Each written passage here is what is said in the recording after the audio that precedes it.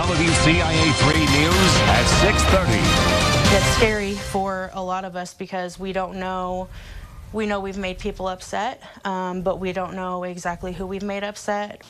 That's what police are investigating as they try to find the people who are sending threats to a Vermilion County family. That family is caring for 6 horses that were rescued from outside of Danville last month. We told you yesterday Vermilion County Animal Control was asking for donations to help the animals. Now they're asking the community to help keep this family safe. WCIA 3's Ariana Williams is with us. Ariana, so what do those threats consist of?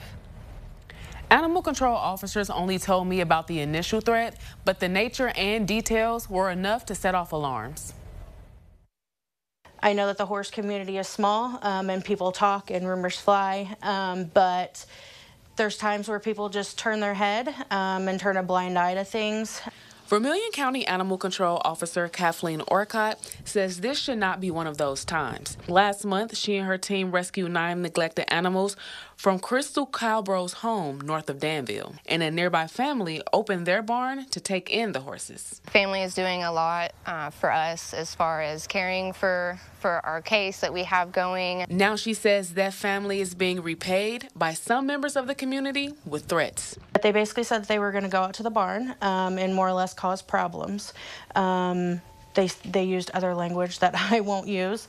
Orcott says the threats seemed vague until they started including her maiden name, which she hasn't used in over a decade. That's when she realized the people sending the threats were talking about hurting the horses that were rescued and that she's been checking in on consistently. The person didn't even realize who they're talking about because nobody calls me by that last name anymore.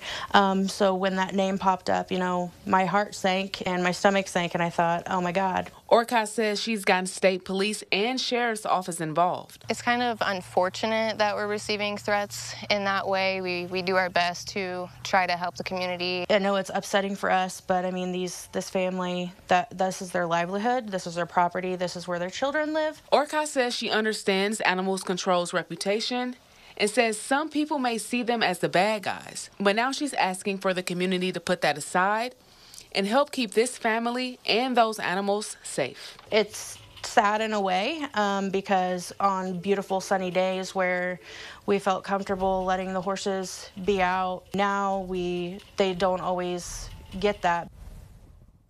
They're asking for anyone who hears threats or know any information to report it to law enforcement or to animal control. Vermilion County Sheriff's Office and state police are investigating the case. Back to you. All right, Ariana, thank you. Now, it is an open investigation and ongoing court case. Krista Calbro was charged with 8 counts of neglect and 14 counts of animal cruelty. Her next court hearing is scheduled for the end of this week. It's not the